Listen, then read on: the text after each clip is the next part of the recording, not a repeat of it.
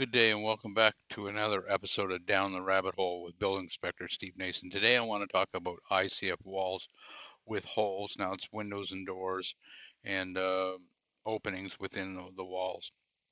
And once again, these sessions are meant for information only and try to point you in the right direction on where to find these things and navigate yourself through the codes. But when in doubt, you need to reach out to the manufacturer of your block, their distributor, or their technical support for help. Again, because these, these can be confusing, and the building code can be confusing to understand when it comes to ICF. Okay, so let's just take a look and see if we can take a peek and see if we can sort this thing through. Once again, buildings are limited to 2 stories in height, single dwelling, 3 meters from floor to height. Okay, so there's a 3-meter height requirement in there. So there is some limitations on the buildings. Now there's 4 ways that an ICF design can be done. One is through the prescriptive end, through the National Building Code of Canada, and now a relatively new manual put out by the ICF Manufacturers Association. It's called Insulating Concrete Forms Manufacturers Association Manual, and that's a manual put out by 6 manufacturers, and they've come together and said, hey, let's just make one manual, and then once everybody gets used to that manual, it'll be easy for the builders and inspectors to understand. Okay. Now the other one would be the manufacturer's manuals. That would come directly from the block manufacturers. They've engaged an engineering firm to do their calculations.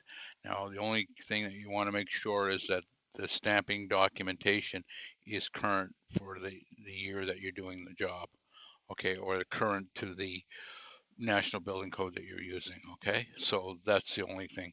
The other one is, of course, site specific. You'd have an engineer that would do a site specific design, okay?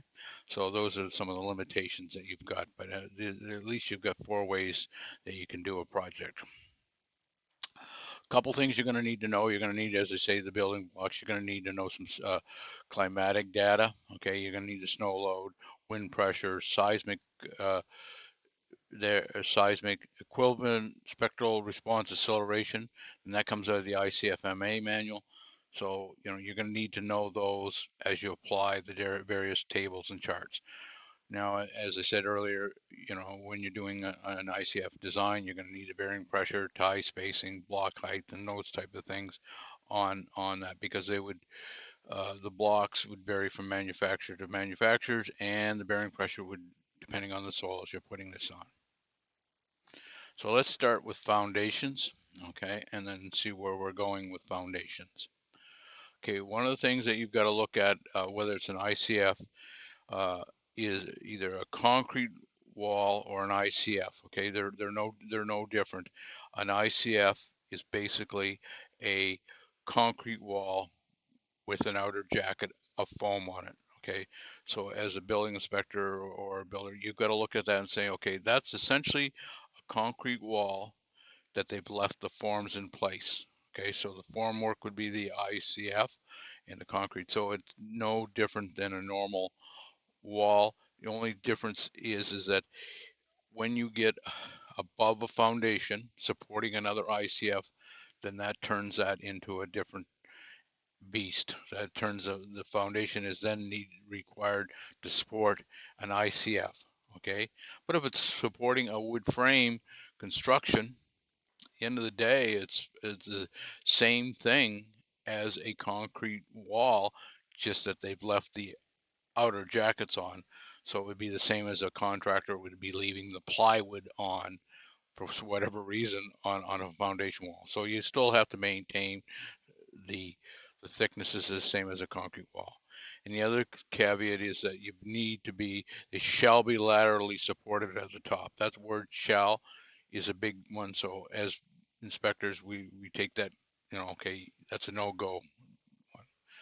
Okay, so when we talk about foundation walls, they're considered to be laterally supported at the top, right, with some criteria. So you can't have an opening any wider than 1.2 meters wide, and you can't have openings that are more than 25% of the wall. Okay, now that would rule out a um, walkout basement because again, that's an opening greater than 1.2 meters wide. Okay, now as you can see in this diagram below here, there's a cumulative here. So if you take these and these, you can't be any more than 25% of the wall opening. Okay, so and then there's other criteria that say you're laterally supported on the wall. It's just not the openings. If you look at, we'll just dive in here for a second. I'll go back here, but if you look, you're going to need laterally supported on the top for your floor system and pegging and pinning and stuff at the bottom. So it's just not the openings. It's the how you support the bottom and how you support the top, as we talked about earlier. In walls, they have to be the floor joists have to play a part into that laterally supported wall. So what happens is that in the National Building Code is we get into a problem here when you get a step footing on a ICF, then it's not laterally supported. So again, you've got to deal with the foundation or the strip, the pinning, and you have to deal with the floor joists. Okay, so all right, now they talk about reinforcing around the openings, and they direct you to the portion that talks about above ground above ground walls. So when we go look in the above ground walls section, okay, now the key word in this is reinforcement. Okay, like if you see here, it says no openings within it. That doesn't talk about reinforcement. Reinforcement is right here. Okay, now so they want 600 millimeters beyond the edges of the openings. Okay, and they say if you look here, on this one, they talk about 70% of the wall length, but below they said 25, right? So once again, is that you need to look at your word choices, I guess, is what we look at and say, okay, reinforcement here is good. All right, we got that. That's for non-load bearing walls. Okay, so let's just look at a load bearing wall would be an exterior, well, they would, foundation would be all load bearing, right? Not unless you've got a interior partition or something, but anyway, the walls of the foundation would all be load bearing. So when we drill down here, we're looking for reinforcement. Okay, wider than 1200 millimeters. That's 1.2 meters. Bingo. Once you go past that one, then it's not laterally supported. So why even talk about that? Because again, is that they shall be reinforced at the top. So that would kick you into a ICFMA manual type of thing. Okay, so the only thing is that they talk about here 1.4, and so we'll deal with the above ground one on there. But this 4-foot rule wouldn't apply to a basement because it only talks about openings, reinforcement. Okay, so you can have my opinion only. You can have a 4-foot, or you can have an opening within a corner of a basement because the code book, the National Building Code, only talks about reinforcement as per 9/20/17 and 9/20/17 Okay, so we're going to jump into above ground. Okay, and that's what the code section is 920, takes you into above ground walls. So openings in non-load bearing walls. So once again, is that this is the criteria. You can't. That's the 4-foot rule. So once again, when you get into closer to this 4-foot corner, then it's going to be. Then you're going to have to deal with shear walls, and we'll deal with that in a separate video because shear walls are a bit tricky to understand. They're not tricky to do, but they're tricky to understand for everybody. Okay, so they talk about openings more than 600, not more. Reinforce the top and bottom with 110 M bar. Reinforcement. So this talks about all this, and these are found in the user guide. So you can see how they've got the reinforcement here, a minimum depth, okay, of concrete. So once again, look in your code book. Okay, so now we're talking about openings in load bearing walls, and then this is where they get into the stirrup end of it. Okay, openings, corners of load-bearing walls. Lintels shall provide openings wider than 900 millimeters. Okay, and then lintels, there's tables for lintels. Okay, so reinforced wider than 1200 shall be reinforced with shear walls with 10 M stirrups half the distance. So this is where they're talking about. These are the stirrup bars. Okay, all right. So the stirrups will go up here and hook this one and go around and hook that one. So wider than 1200 millimeters require the stirrup bars. Okay, so let's just dive into the tables this that they require. Okay, so for a 6-inch wall, minimum lintel depth is 8 inches. Okay, and then this is where the snow load comes in play. Okay, so once again is that you need to look at that in there and see where you're at. And what this will do is that your lintel depth will get thicker depending, and so your opening will get wider. So you need to look at your tables. Okay, so in St. John area, we're going down here. So if I want a depth of 600 millimeters, this will give me my clear span for my lintels. Okay, pretty straightforward. Now I don't know, I got a little circle here. This was a code, something they messed up. If you go into that, it talks about underside lumber for whatever reason. Okay, so and 17.4. So these are the same as you design a header for a house, whatever. Again, the tables are here. So supporting light frame roof only, supporting second floor and a light frame roof. So if that's a 2-story building, then you're on this side. If you're a 1-story building, you're on this side. Okay, so they're pretty straightforward. Once again, is that there's B. They talk about clear spans again on it, but and we'll just roll back up here. You see at the top here, 110 at the bottom. Okay, and so you should just go through that. Stirrups are required at half the distance for the spans greater than 1200. So they are requiring stirrups on that. So once again, read the book. Okay, so we're going to jump into the ICFMA manual a bit here. And now, as I said, there's 6 manufacturers that have put this all out. And again, is that it's essentially a part 4 book, because what we do is we'll go through here. As you can see, you've got the stamp, so it's no different than leaving part 9 and paint part 4 and asking for a stamp, because we do have a stamp here. Like if you see here for New Brunswick, Ontario, whatever, those are stamped. So as long as you stay within that guidelines, that you're good. Now, what I'm going to tell you again, and one thing that I've learned is that the devil's in the details. You've got to read this ICFMA section this one day. These, I would say, note section, because there's requirements for all your ICF construction sprinkled throughout this whole manual. So you may be looking for something and you'd say, I don't see a drawing for it. No, it's in here, right? So again, you need to above grade wall. So you need to look at go through here and read it and highlight it, okay? Because it's very important.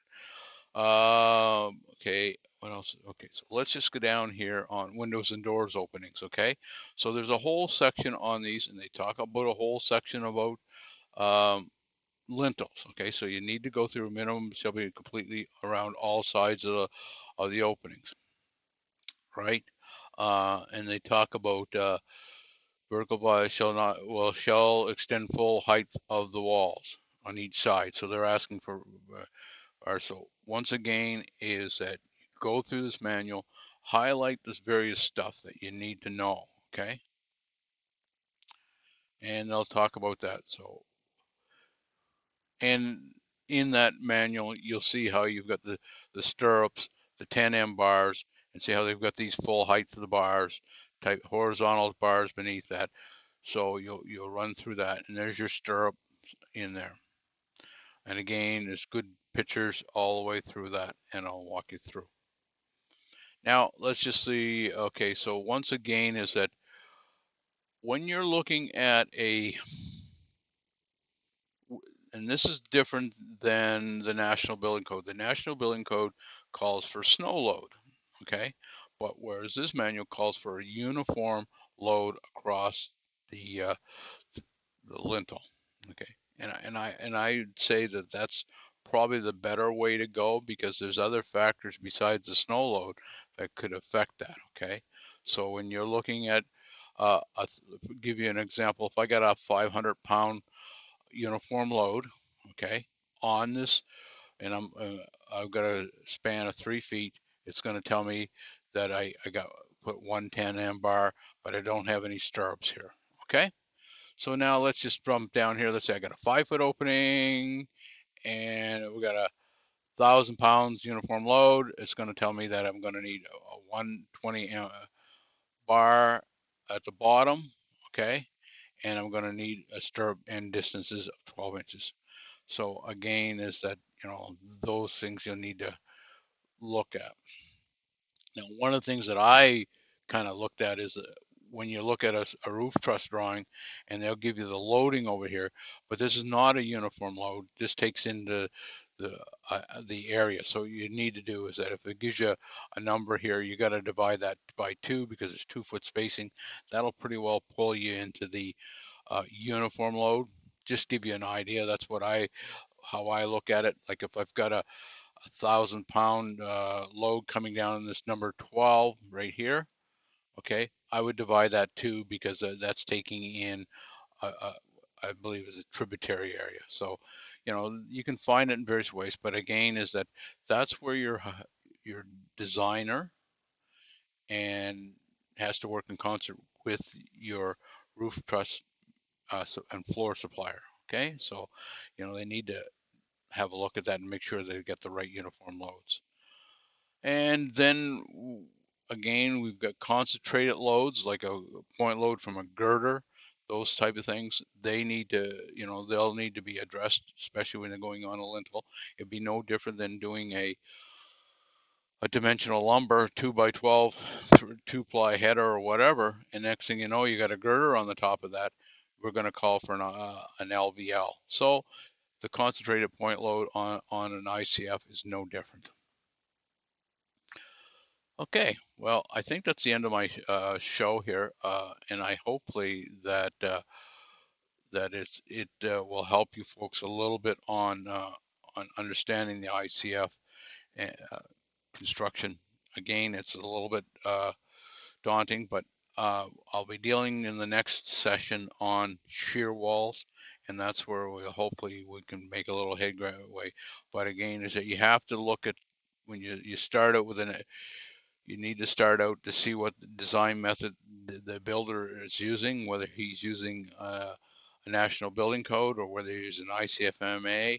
But you need to find out where he's heading down that path, and then you can pick away at a code review. Anyway, take care, have a good day, and we'll see on the next session.